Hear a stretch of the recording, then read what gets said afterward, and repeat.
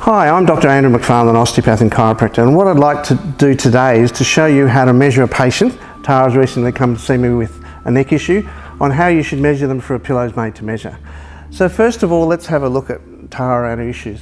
First thing you'll notice, if I can borrow your hand, is how her clavicular sticks out pronounced on both sides. Now that immediately points you to the fact, if you can just turn side on, that she carries her head anteriorly, engaging her trapezius and levator scap quite strongly through here.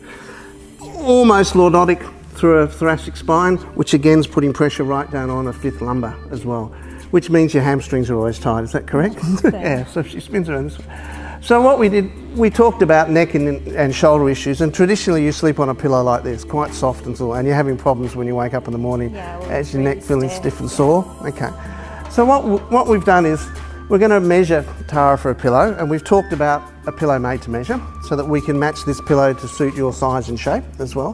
So what I'm going to do is just go through how you would measure a patient for a pillow made to measure. You'll get a form as a healthcare professional a little bit like this. Now either your assistant can do this measurement or you can do this measurement as a chiropractor, and it's fairly simple. First of all, you just start with the NCI ruler.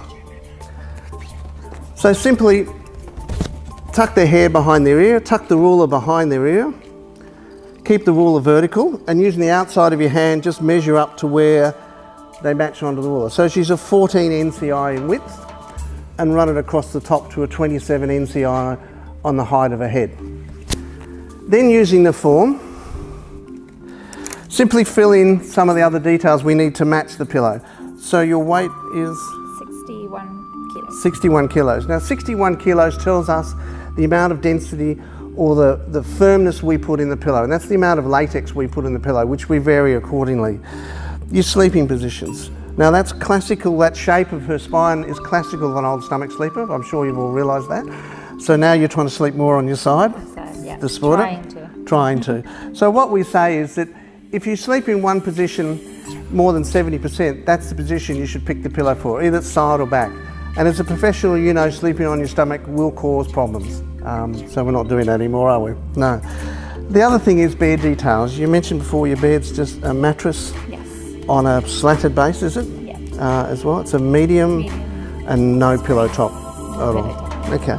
So again, that determines how big we make the pillow so we match you with it. So we match it to your weight, your NCI measurements, and the firmness and softness of your bed as well. Now the form also allows you to add any extra details you'd like for your patient's point of view. So I'm just going to say you've got morning neck ache and stiffness in that levator scap, or that's these deep muscles and the lower back. Yeah, I'll show you later how to fix that in your lower back as well. Now what we do is we simply fill that form in.